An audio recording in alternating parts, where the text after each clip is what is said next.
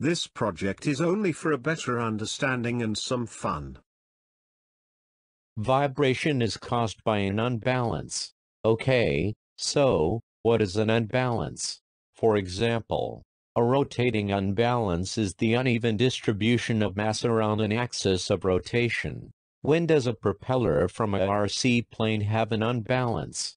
A rotating mass, or here a propeller, is said to be out of balance when its center of mass is out of alignment with the center of rotation. Unbalance causes a moment which gives the propeller a wobbling movement characteristic of vibration of rotating structures, and this effect can be measured.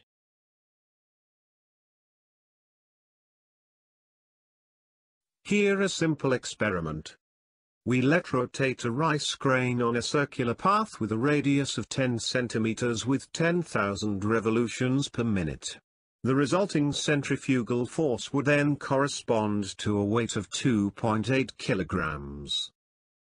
This example with the rice grain shows that even the smallest unbalanced mass on a propeller like dirt particles produce very large eccentric centrifugal forces and which then cause strong vibrations. What influence do vibrations have on the flight model? Vibrations reduce the power of motors and drives. Vibrations increase the noise level of motors. Vibrations cause and increase the wear and tear of all direct and indirect components and assemblies. Vibrations affect gyroscopes like malfunctions. Shaky images that can be caused by vibration at low frequencies.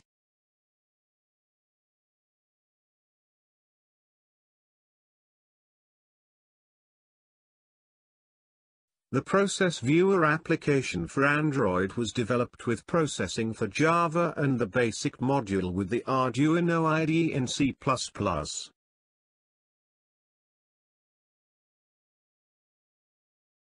Both functional components are connected to each other via Bluetooth.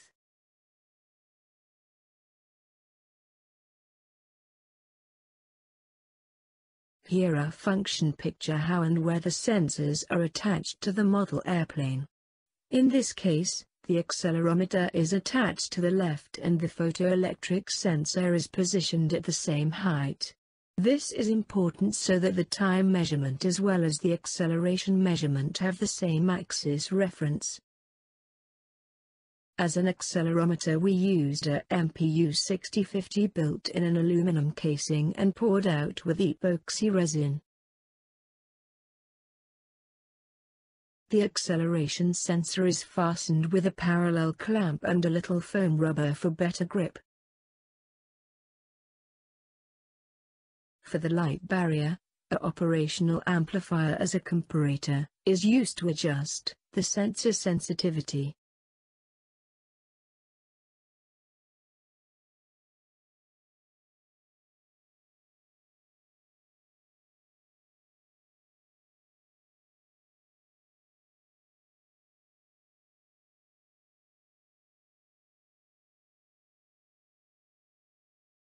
Here is a short overview of the possible setting functions of the basic module and the corresponding data output on the process display.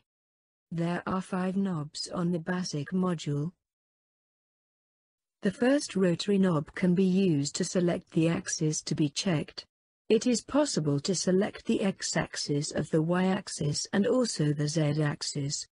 Between the x and y-axis is not a big difference, they lie on the same rotation plane, but the z-axis indicates whether the propeller has a vibration from a possible pitch difference. With the second knob, the graphic can be stretched with the set factor if the measurement data for the display are too small. With the third rotary knob, the offset of the measuring point can be adjusted on the degree scale. The fourth knob is used to adjust the sensitivity of the acceleration sensor. The fifth knob is used to set which frequencies the digital low-pass filter blocks on the acceleration sensor. Two functions can be executed directly on the touch screen. Touching the top of the header deletes all previously displayed measurement data. If you touch the red dot at the bottom right, then the graphic is inverted. The process display shows the measurement data of an axis of the acceleration sensor for a complete revolution.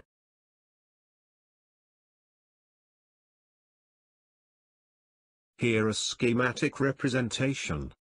Since only the acceleration forces of an axis are measured, the circular acceleration is only shown as one oscillation from left to right. The start and end as well as the time for a complete revolution is measured with a light barrier. Thus a snapshot of the occurring acceleration forces is created. Therewith the position of the unbalance on the propeller can be determined very precisely. At the black measuring pointer, the exact position and the value of the maximum acceleration can be precisely displayed.